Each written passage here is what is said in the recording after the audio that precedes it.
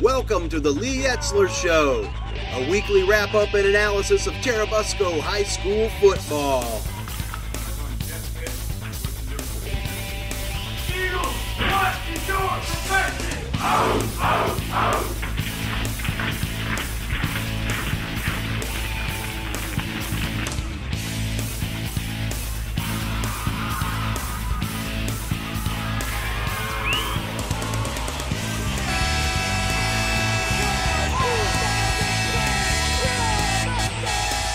And now your host, Big Daddy Don Hyatt.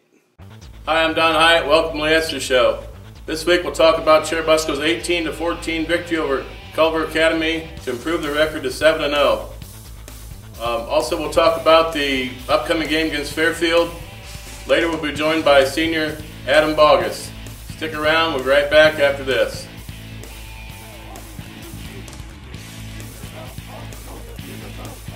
You're watching the Lee Etzler Show on BuscoNews.com. I lost my job and I needed help with different things like prescriptions and energy assistance and stuff. So I contacted United Way. They was the first ones that I could think of. And I went to the agencies that they gave me a list of and got the assistance that I needed from them. Because I received the help from United Way, then I'm volunteering my help out to the community, giving the help that they need. Hey football fans, do you want to keep track of Churubusco High School football games? Log on to BuscoNews.com every game day and watch up-to-the-minute pregame, halftime, and postgame interviews with head coach Lee Etzler. Stay connected with your computer or on your cell phone. BuscoNews.com. When you can't make it to the game, it's the next best thing to being there. The Lee Etzler Show is brought to you by the United Way of Whitley County, BuscoNews.com, and the Churubusco News. Welcome back. We're here with Coach Etzler. Coach, very good win for you on Friday night. Yeah, I think we got out of that game what we wanted to get out of that game. We played a tough opponent, and it was a close football game. They're coached extremely well. They forced us into some things offensively and defensively that made us a little bit uncomfortable, which is a good thing. So it was nice to play in a tight football game, nice to play in a game that lasted 48 minutes, and nice to come away with a victory. You got the early score with the touchdown pass to Boggess, and they answered right back. Then you got two more scores in the second quarter, 18-7 lead at the half. Yeah. We, I guess probably the disappointing thing, we had the three long plays that resulted in our three scores. Would have liked to have seen us offensively move the ball a little more consistently than what we did. At times we didn't move the ball very well. Some of that's to be expected. They're a good football team, but we threw a touchdown pass, got open. It was nice to see Alex hit Boggess, and nice to see Boggess get a touchdown. It was an important situation in the game for us. Jason Nicodemus long touchdown run. There was some good blocking in front of that, and then Lefevre had another long touchdown run. So, those were three pretty important plays. Would have liked to have seen us move the ball a little more consistently, but those three were definitely nice. Second half, field conditions were getting pretty poor, and then the rain at halftime didn't help it any. You figure that factored into your second half difficulties? It's always a little more difficult. When conditions get poor, though, we see that as just a test of our mental toughness. And if we have troubles because of the weather, then it's more trouble with our things we need to correct mentally. One of our issues, we want our kids to learn throughout the game, and I thought quite a few times Friday night at different positions we were doing the same things wrong, blocking, for instance, and would like to have seen us do a little better job of correcting our angles, correcting our pad level, correcting which side we have our head on when we're blocking an individual, rather than doing the same things incorrectly throughout the game. So good game for us to get better. We saw some things we need to work on. Played hard. We're not where we need to be yet, though. On defense, there's a lot of hard hits out there. You had a couple of interceptions and a key fumble recovery there at the end, stopping their drive. Yeah, again, and it was a lot, defensively it was a lot the same as offense. We played hard for 48 minutes, but saw some things, especially their drive that opened up the third quarter. They went down the length of the field, and right now I don't know how many plays it was, but we had, I think Coach Doc counted up 23 missed, it was 11 plays, 23 missed tackles and 11 plays. So we've gotten to a stretch where, just like offensively, we want to correct ourselves mentally when we're not doing the right thing. If we're taking angles to get to the football and we don't make it one time, well, we need to take a better angle the next time. Or if we're attacking an offensive lineman as a defensive lineman, if we're attacking an offensive lineman one way and not being successful, we want to correct. We want to put ourselves in a position to be successful. So those types of things are things that we need to get better at. A little bit about Josh Lefevre on defense with 13 total tackles. Yeah, we were extremely concerned going into the week. He did not practice, Monday, Tuesday, or Wednesday of last week, and had a back issue, and we're concerned about not having him, and really concerned about our chances of competing with Culver had we not had him. He played Friday night. I don't know if he left the field at all on offense or defense, and I don't think maybe he stepped off the field for a few plays on defense, so he's basically out there the whole time. Quite a few tackles, he's all over the field, quite a few big hits. Really I thought showed his importance to our football team last Friday. Coach, we're going to be joined by Adam Boggess here shortly. A few words about him and his career here at Busco. Yeah, he's another one of our few seniors. Another one who's done an outstanding job.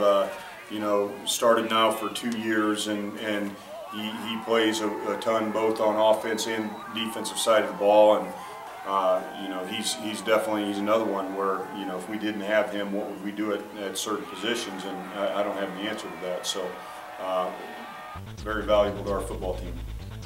We'll be right back after this to talk with senior Adam Boggess.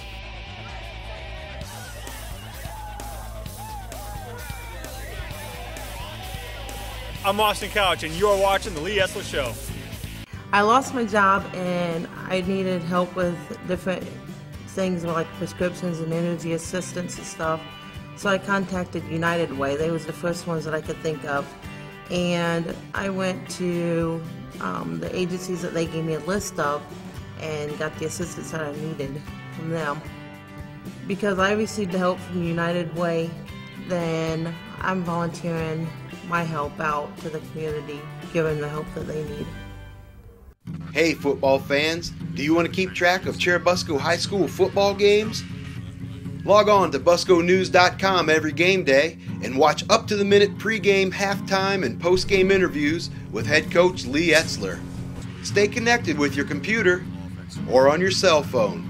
busconews.com. When you can't make it to the game, it's the next best thing to being there. The Lee Etzler Show is brought to you by the United Way of Whitley County, busconews.com, and the Churubusco News.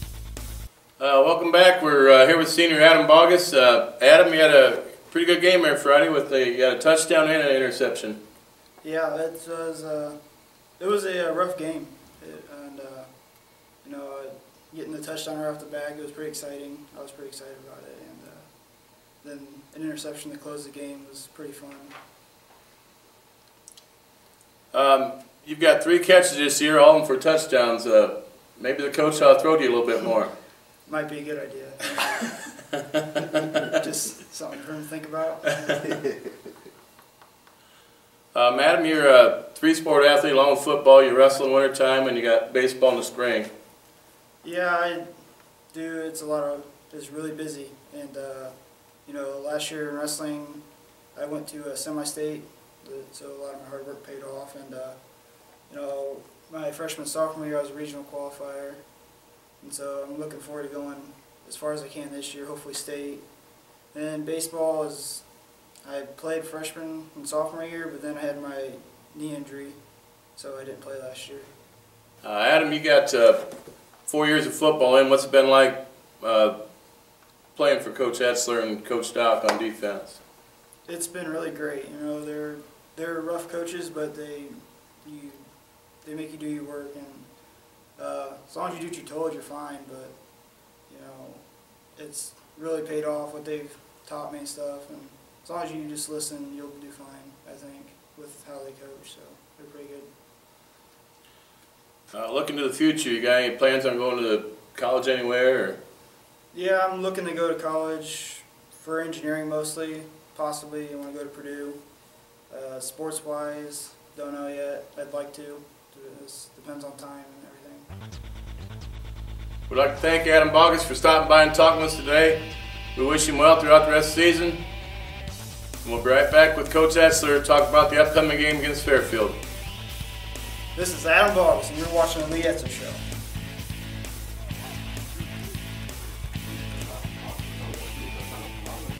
I lost my job and I needed help with different things like prescriptions and energy assistance and stuff. So I contacted United Way. They was the first ones that I could think of. And I went to the agencies that they gave me a list of and got the assistance that I needed from them. Because I received the help from United Way, then I'm volunteering my help out to the community, giving the help that they need.